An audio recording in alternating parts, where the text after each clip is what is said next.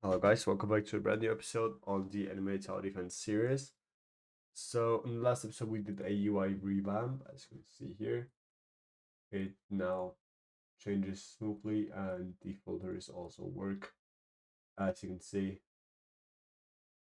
And yeah, today we will incorporate the view button technically. And yeah, that's pretty much it. And also the deletion is working, but there is a few there's a like a bug here, but it should technically be deleted. Let me see if I join back in. Yes, it is deleted. So deleting something with equipped can, I don't know why it was working, but it is working. So that's good. Also for the summoning, it also works very great. I just summon a few units, you can see it works. And also there's a shiny support. And yeah, also we want to make the a one change to the inventory. So when I make it visible again, I want to scroll and go to the container and change the automatic canvas size to X and Y. And there is something else we need to adjust. It's going to call it the same, essentially. Let me see. Automatic canvas size, yeah.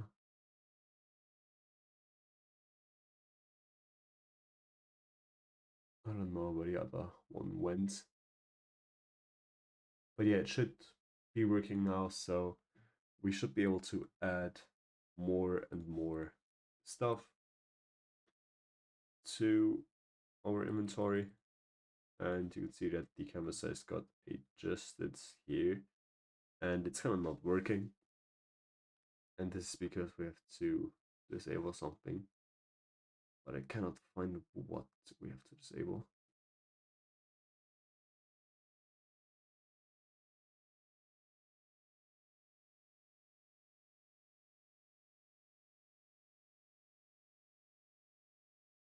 Let's only set this to Y. And scrolling direction is also only Y. And then there should be something else. Set the canvas size to 2 to make this visible. And let's create a template and make it visible. You can see it looks like this. And this is wrong because we want to. There is another setting, but I can't find it right now. Automatic size here. The Y only. And now we have to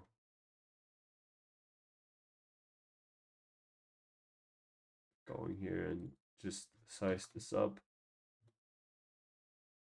As you can see, now it's almost done. Change the background so I can see. 145, and I think it's good like this. And yeah, I think if we change the canvas size now, it shouldn't be affected. Yeah, as you can see, it's not getting affected, so that's good. And but we want to make it a bit smaller, so let's get the cell size to maybe 1.7, and then the canvas size to like 3 maybe. It's too harsh. 3.4, I think. Yes, that's good. Let me change this back to white. Let me make this invisible again. It's inventory also. So now this automatically adjusts. Okay, it doesn't. Why is this so weird? It should be like automatically adjusting. It makes like no sense.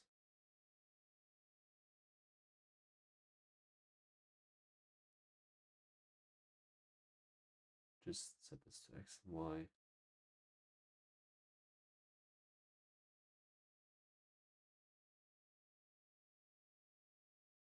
And then what did the other one want again? So X and Y, let me see. It's kind of weird to work with this, yeah. It like makes no sense. Okay, then I'm just going to reboot the settings.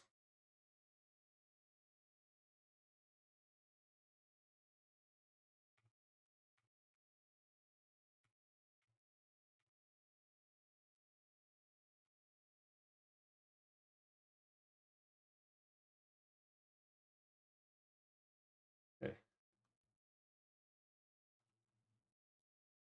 Okay, and now everything is working again, for the view button now. Let's get going. So in the main, we want to make a new frame for the inventory. Let's call this frame the view. Want to make it size 1. Actually, want to make it in the main. I want to make it invisible. And then what we want to do is in the inventory, when we click on a view and select its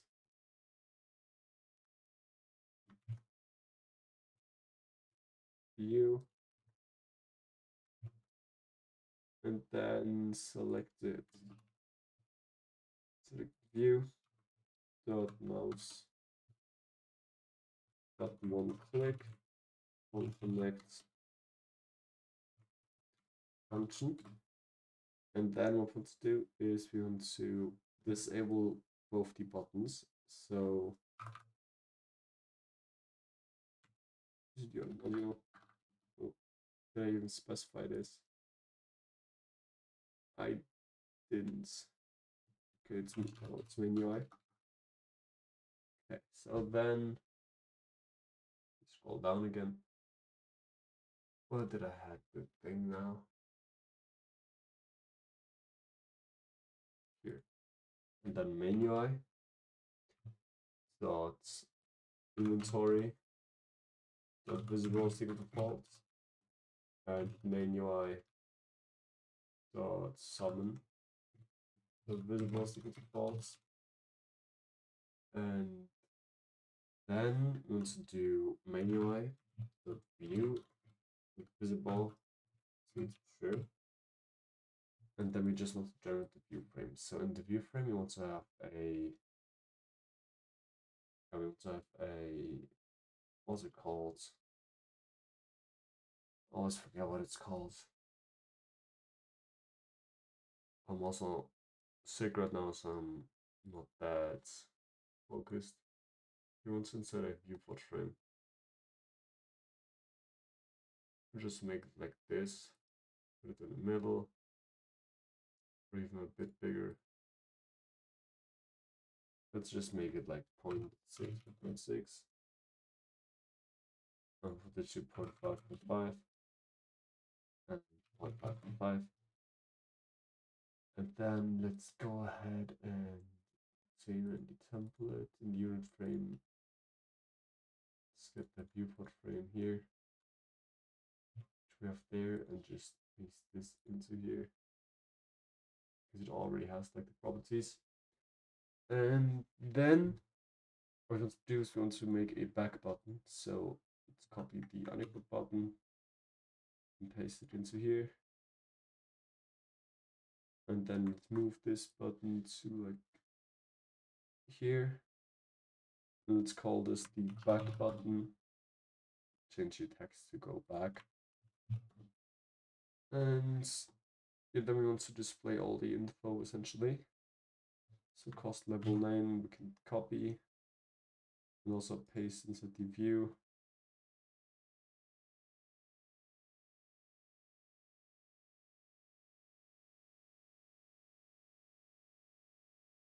And we can scale this down and set the text axle alignment to center, and set the position 0.5, and the position here we have to position them all here, so 0.5 and this 1.5 and the name also to 0.5. And now to do is we want to get the level a bit down. We want to get all of them and just scale them up a bit. And now we have our properties. And now we can make the view frame invisible again. And then go back to inventory and set this. And then we want to set up the view frame. So local view is equal to main UI.view. And then what we want to do is we want to set the view and then dot cost dot text is equal to and then the selected cost. You can just get this here. Just set this to the selected cost dot text essentially. And we can do the same with the selected level. Just set the view dot level dot text selected level dot text, and then also the name. So view dot name dot text is equal to the selected name dot text. And then for the let's see for the unit frame here.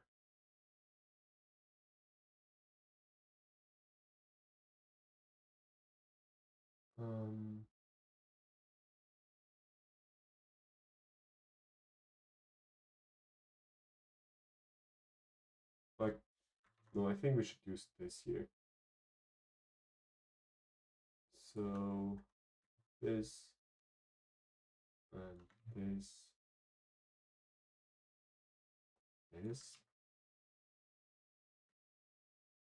And then we should also go ahead and get the viewport frame code and just paste it here.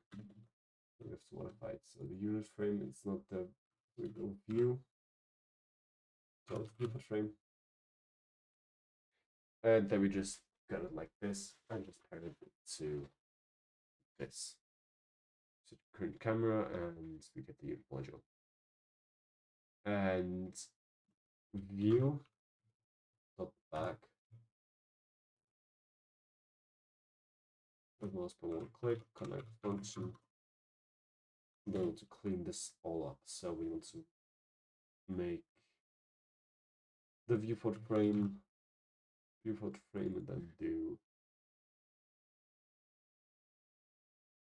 like 4. So we want to do the viewport frame, find first child, and then the camera. Let's see, the create camera and the UI module. Let's go there. And then the create camera. The name is camera. Okay, perfect. So then we can just find first child camera.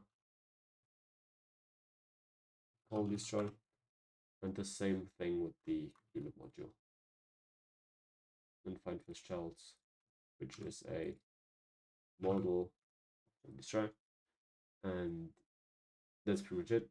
And then what we want to do is we want to we can keep this. And then we want to set the view back to false, and we want to set this back to true. We also want to set the inventory.visible back to true, and here we want to set the inventory.visible to false. Let's see. Okay, yeah, perfect. So then let's go ahead and make sure we have the view frame not visible, and let's try this out. So we go in the inventory, press on something, click view. As you can see, it shows the units, and when we click back, we are here. Of course, we need a. Okay, this is not getting.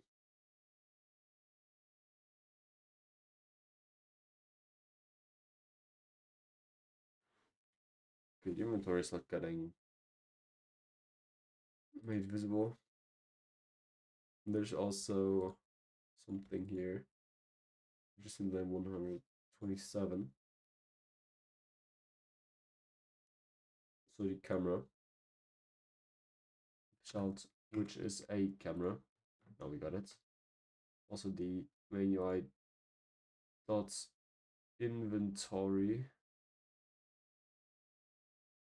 Of course, yeah. So this is supposed to be the inventory button. Inventory button, inventory button. And yeah, let's go ahead. And now we click on view, see that it all works. There's still something with let's try. Okay, let's see. So we go and I'll play a GUI. Go to the main, we go to the view, viewport frame.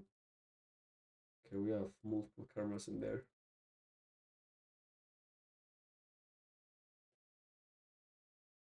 And multiple units.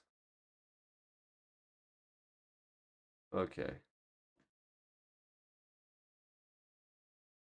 I think we can just run clear all children. Should also be working. So go ahead and just run viewport frame, clear all children.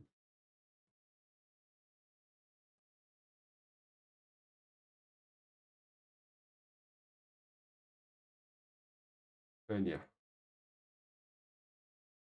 no errors. Working great. And yeah, so this is pretty much it for this episode. Thank you for watching and see you in the next video. Peace.